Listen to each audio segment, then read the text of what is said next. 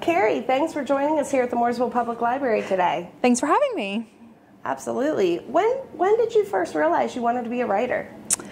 I think I realized in high school, maybe into middle school. I wrote a lot of fan fiction with my friends and then just kind of stuck with that for a while.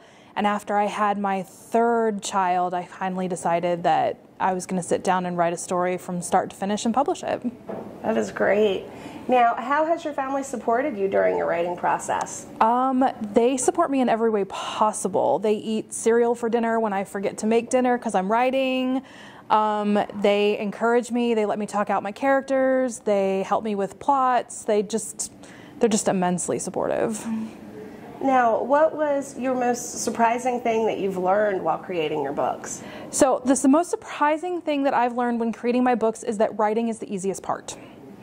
Hands down, writing the book is the easiest part. It's everything that comes after that.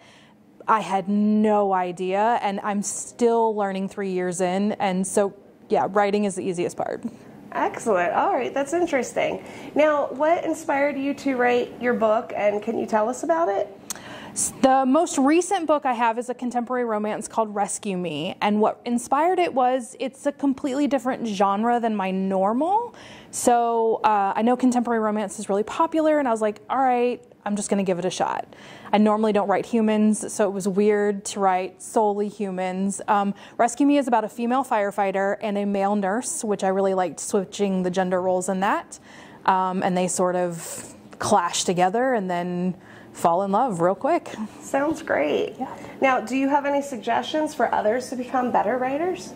Listen and ask tons of questions. I did not get to where I was without asking so many questions. Authors are some of the best people you will ever meet. So ask all the questions, every single one of them, and then listen to what all of them have to say.